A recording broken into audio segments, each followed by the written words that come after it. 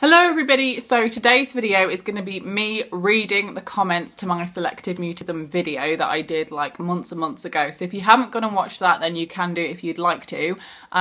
Basically, for those of you that don't know what selective mutism is, I'll try and leave the definition on the screen, but it's basically an anxiety disorder where somebody can't talk in certain situations but they're able to talk in others, and I couldn't really talk to people at school that much or just new people I've never met before. I really struggled with that, and also at home I was completely fine, and I think I was quite loud at home to counteract the fact I was really quiet at school. So that is basically what I'm going to be replying to the comments there. If you want to hear a little bit more about sort of the condition, then you can go and watch that video. Me and my mum also did make a video on what it's like from a mother's perspective, so if you also want to go and watch that, I'll link both of the videos down in the description if you want to go and watch it, just to get sort of background information. But today I'm going to be reading the comments and sort of just talking through the comments. Some people have left me sort of their stories, so that's going to be quite interesting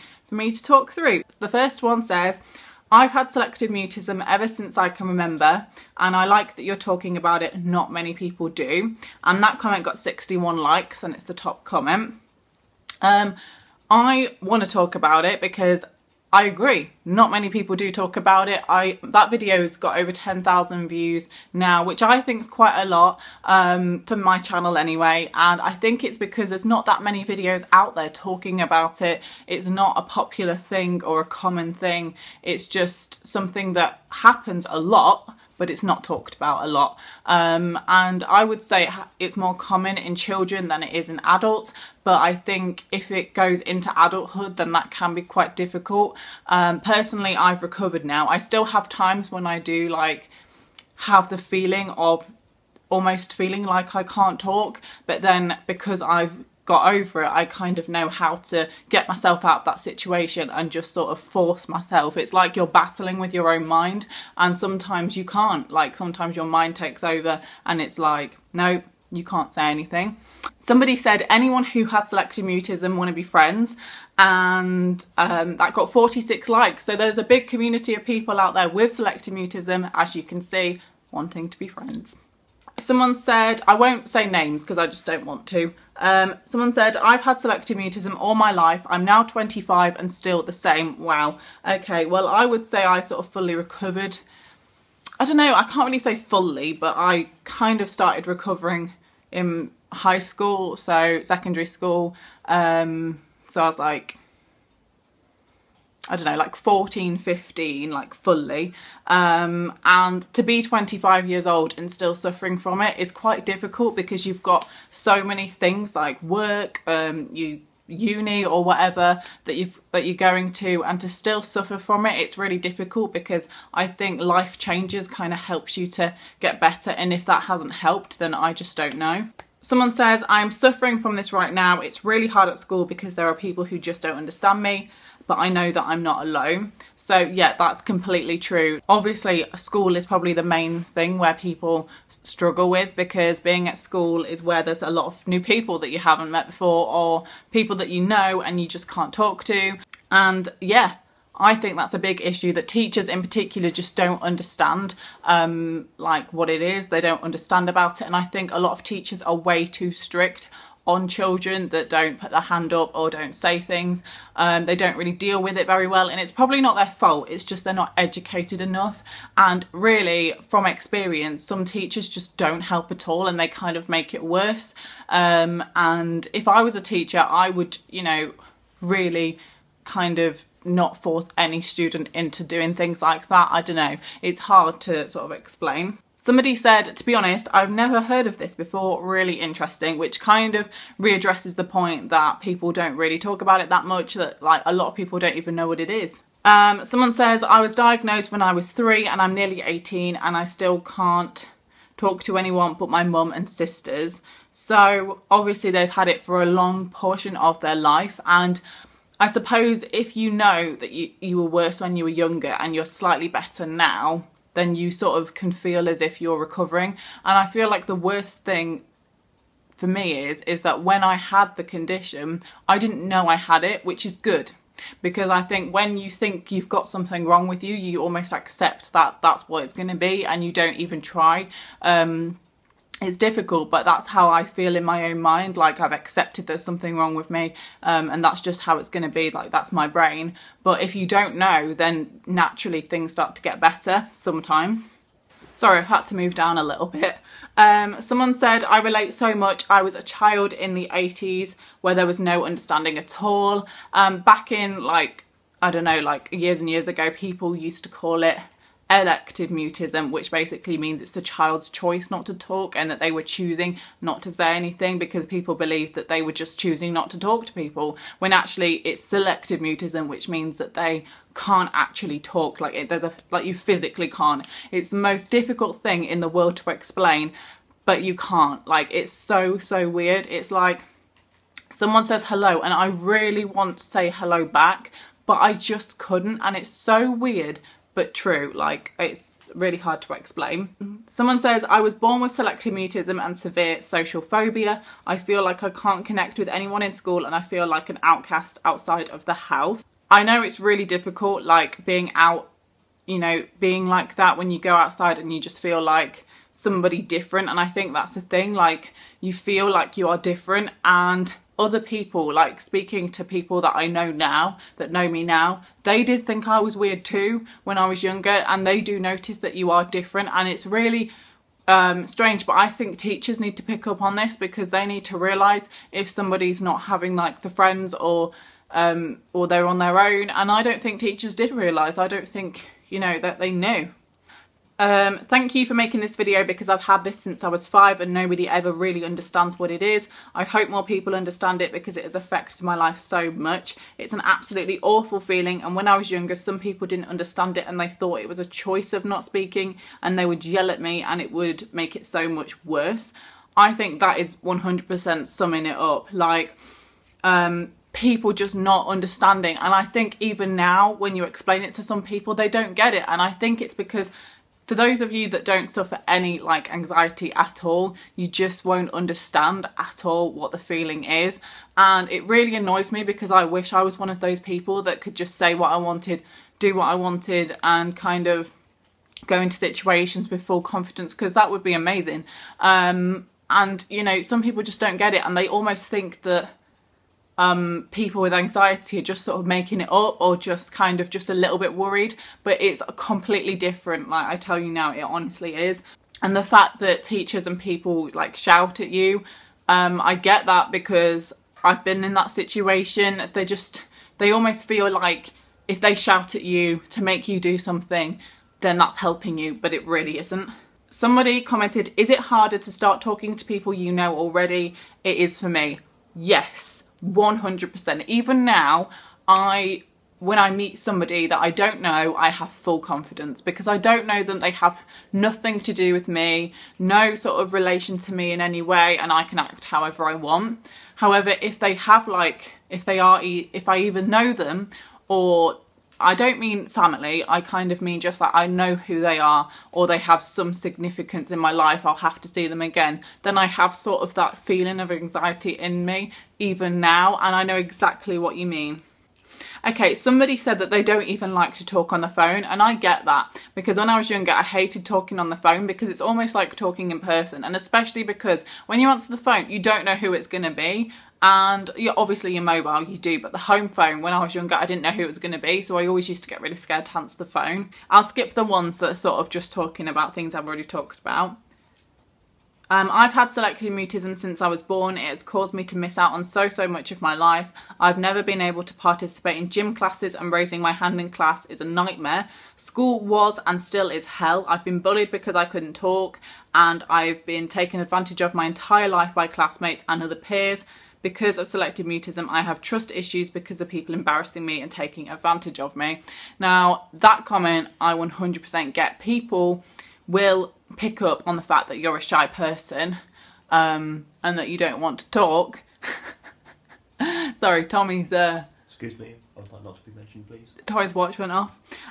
People will always take advantage of the fact that they think that you can't talk, and like, that's really annoying for me now, because if somebody was to say something to me now, I would 100% say something back, or like deal with the situation how I think I should. Whereas when I was younger and I had the condition, I just couldn't say anything, and that's the worst thing, because then they know that you're not going to say anything back, so they can just keep saying and saying and saying comments. So yeah.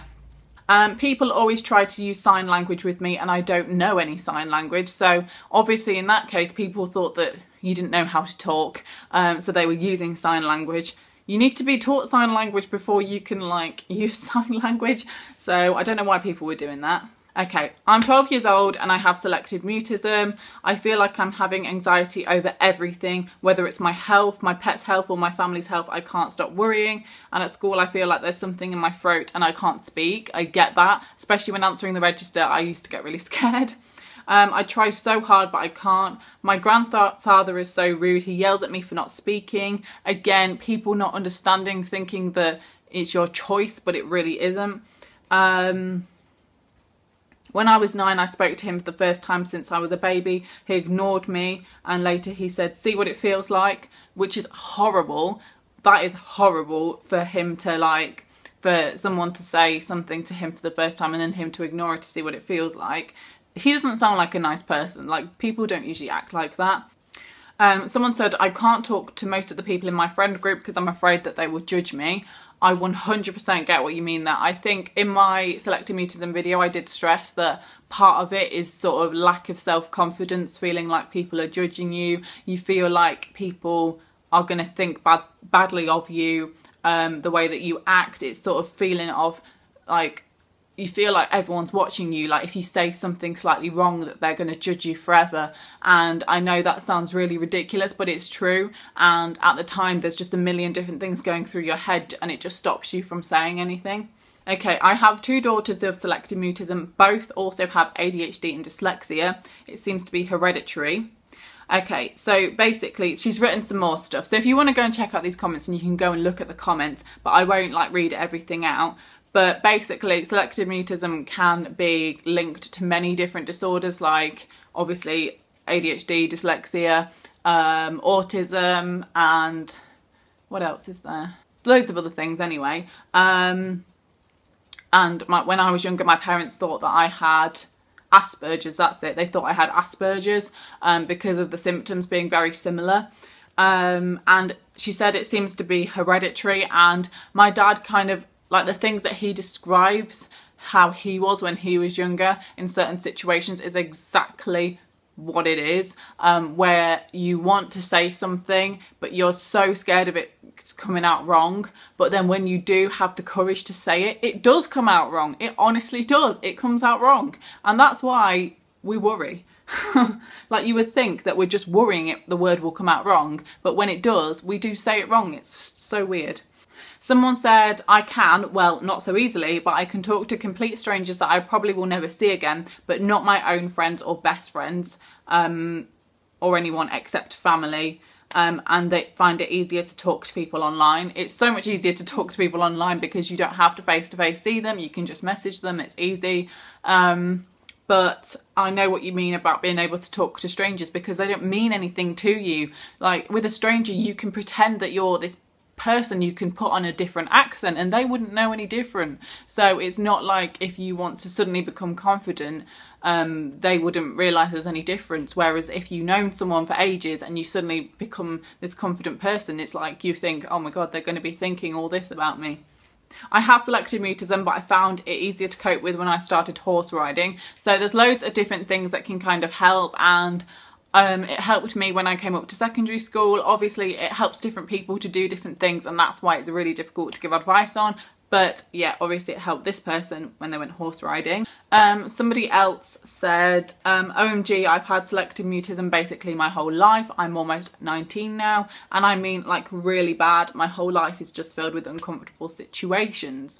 And that's what it is. Like, every single day there's going to be something that happens that you are going to find uncomfortable, and when you suffer with the condition, you know that that's going to be happening. Like, I would worry for something that would happen And then as soon as that situation's over and done with, whether it was fine or not, I would then stop worrying because I'd know that there'd be another situation. So every single day is just difficult because there's always going to be something. Someone said, I've recently been meeting up with people with autism who brought up the subject of selective mutism. I'm starting to recognise why I didn't start speaking until I was about 6. I'm finding out more about it because of seemingly intractable communication problems I'm experiencing over 30 years later. There's loads of different causes to selective mutism. Again, it's hereditary, potentially, or it could be speech issues. I have done research into it because I'm doing an EPQ on it. But yeah, speech problems like not being able to talk is also another one. Having a stutter, that kind of thing. Suffering some kind of trauma. So some kind of trauma might happen that means you are like very fearful and you feel like you can't talk. Things like that. Again, somebody said that they had selective mutism until they went up to another school and they think it's because nobody knew them, which is like, it sounds strange, but I agree. Like, I think if you don't know anybody, then that helps. Someone said, I always have a lot of anxiety when I have to walk into a room or a large group of people. And I completely get this. Like, I think now I'm a lot better because I'm able to just go straight in. My mind has like kind of overpowered that feeling and it's just like go and do it. But occasionally there'll be a situation where you have to even just enter a room and you just can't do it. And some people are like, well, how? Like, they just don't get it. And that just makes me so angry because it's like, can you just realise that some people have got problems and there is that like barrier of, I can't do it. I just can't do it. And then you just can't do it. It's so difficult. And I really wish that I wasn't like that. Someone said, I cried watching this because everything completely relates to me and I got into trouble a lot in middle school for not talking. Now that I'm in high school though, I've gotten better and can actually talk and have fun at school instead of being trapped and scared. Trapped and scared is definitely what it feels like. You feel like you're trapped in this screen where you're watching everybody else but you can't interact with them. And yeah, getting in trouble because of it. And I know that it sounds ridiculous to get in trouble for not talking, but you do. And I have memories of being really small and being put on the naughty chair. And I do not know why. Like, I honestly, like, that's probably one of my strongest memories. I don't know why. And when you're a child and you don't understand why you've been told off, it's really difficult to kind of understand. Okay, so I'm actually going to stop there. I will do a part 2 to this video in a few weeks time because there's so many comments and honestly it's so interesting for me to read them because unfortunately I haven't been able to reply to the majority of these comments because I don't see them. That YouTube doesn't notify me when people comment on this video for some reason, only occasionally, so I haven't been able to reply to most of them. Give the video a thumbs up, subscribe down below, and I will see you in my next one. Goodbye!